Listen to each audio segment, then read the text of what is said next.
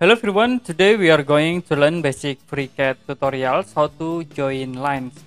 Okay, in here you can create new drawings and change into path design. Click create body, create sketch. I will choose top line. As example, I will draw lines in here with this tools line.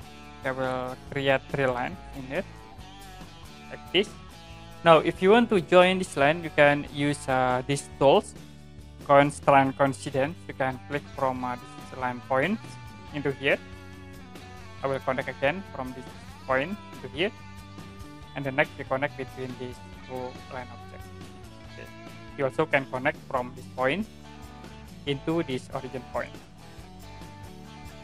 Okay, that's it. How to connect or join lines in FreeCAD.